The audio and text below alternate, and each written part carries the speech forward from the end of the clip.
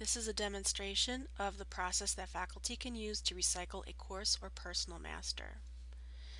In Blackboard, whenever you have a personal master or a course shell that you need to empty completely of its existing content to prepare it for another update, perhaps another import of content, these are the steps you would follow, and it's called the bulk delete process. So in this course, I'm going to go down to my Packages and Utilities area and click on Bulk Delete. And on the Bulk Delete screen, I will select all of the areas and tools in the course that I want to have cleared out of its content.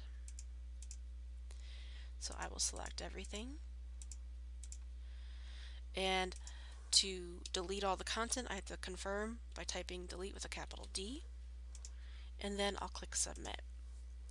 And so what will happen is you'll see a status message at the top of the page that says success, your bulk delete action has been queued, and email will be sent when the process is complete. So usually the bulk delete process takes just a few minutes or so to complete. You can refresh your screen to see if there's any progress. And you'll see right away on my screen the content areas that had content previously are now empty. There is no content. So in syllabus, there's nothing here. Weekly lessons, there's no longer anything here. Discussion board, no posts, and so on. So the next step in the bulk delete process is if you need to delete the actual menu items off of your menu, you can click on the down arrows next to these items and click delete, like so. So that'll clean out the menu in the event that you need to import materials into the course. This will make sure that you're getting rid of duplicates ahead of time. This is a best practice to remove anything that might become duplicated later on. It's much easier to do this now than later to untangle that. Okay, once you've deleted all of the other content and links out of your menu, the final step that I recommend, especially if this is going to be a personal master, go to your content collection, and you'll see that even though you performed a bulk delete, you have all these files in folders, and that's because the bulk delete process just clears out your menu. It doesn't actually clear out your content area in the course or content collection in the course.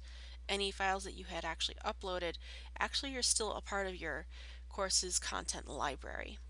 So to prevent duplication with further imports, I do recommend clicking on the checkbox at the top of this list and clicking delete and OK. And depending on how much content is in this course, you may need to follow that process a couple times. So there was at least 2 pages worth of content here.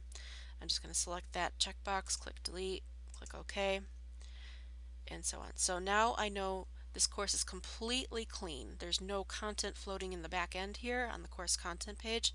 There's no content out in the course menu.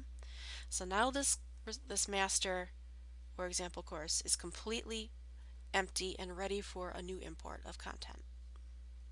And that's the recycling process.